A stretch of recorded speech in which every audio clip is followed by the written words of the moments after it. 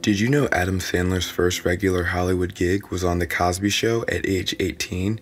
He played Theo Huxtable's friend, Smitty, who once briefly dated Denise. But we're getting ahead of ourselves. Let's start at the beginning. Adam Sandler is an American actor, comedian, and writer who was born on September 9, 1966, in Brooklyn, New York.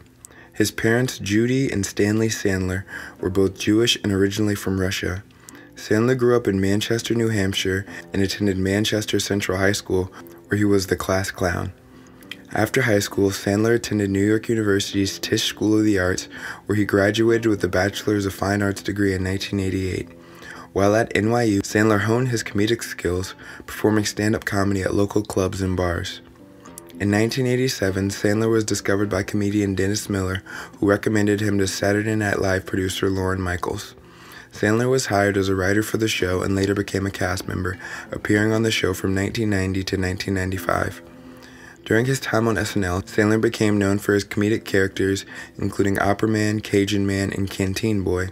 He also wrote and performed several popular comedy sketches, including the Hanukkah song and the Thanksgiving song. Sandler left SNL in 1995 to pursue a career in film. His first film role was in the 1994 comedy Airheads, in which he played a struggling musician. He went on to star in several successful comedy films, including Billy Madison 1995, Happy Gilmore 1996, and The Waterboy 1998. In addition to acting, Sandler has also worked as a writer and producer on many films. He founded his own production company, Happy Madison Productions, in 1999, which has produced many of his films, as well as other comedies like Grandma's Boy and Just Go With It.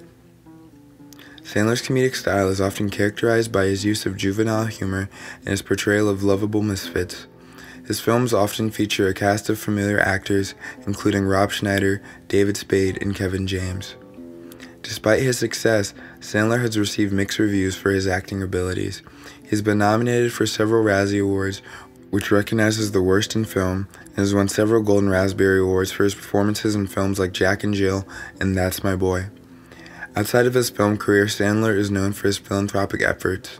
He has donated millions of dollars to various charities, including the Boys and Girls Club of America and the Dana-Farber Cancer Institute. In his personal life, Sandler is married to actress Jacqueline Titone, whom he met on the set of the film Big Daddy. The couple has two daughters together, Sadie and Sunny. In recent years, Sandler has continued to work in film, both as an actor and producer. His most recent films include Netflix comedies The Ridiculous Six 2015, The Do-Over 2016, and Sandy Wexler 2017.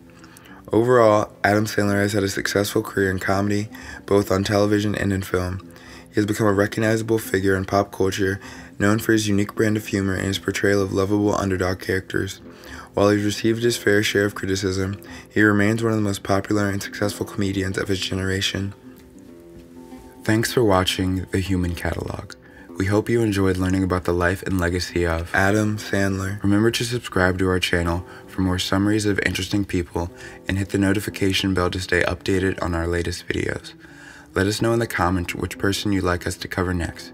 See you in the next episode as we continue to explore the human catalog.